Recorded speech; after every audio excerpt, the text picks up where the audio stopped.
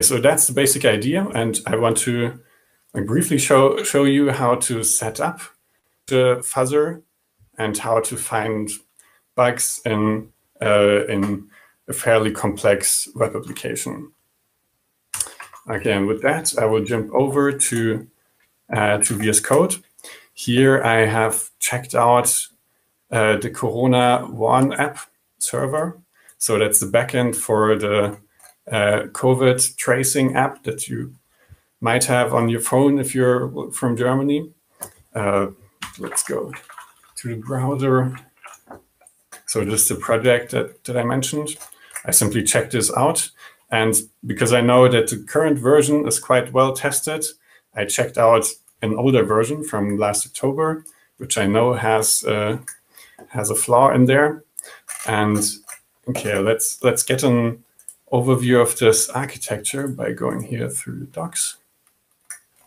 So this would generally be the first step in assessing how a fuzzer could work in this environment, how like what services are a good candidate for fuzzing.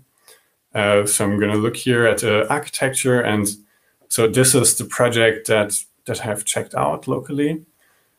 So there is like a submission service, and then some other stuff.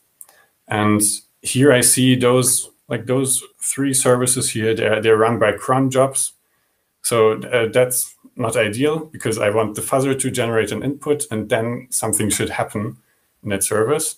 So like my first instinct would be to like ignore those services, but focus on the submission service. And then the submission service, it will send requests to the verification server. So this is basically the interaction that happens if you test positive, you get your lab results back. You click on the button to notify others, and you will send this ton and whatever test result you have. And this will then be verified by the verification service. So this is the flow that I would like to test for now, for a quick setup.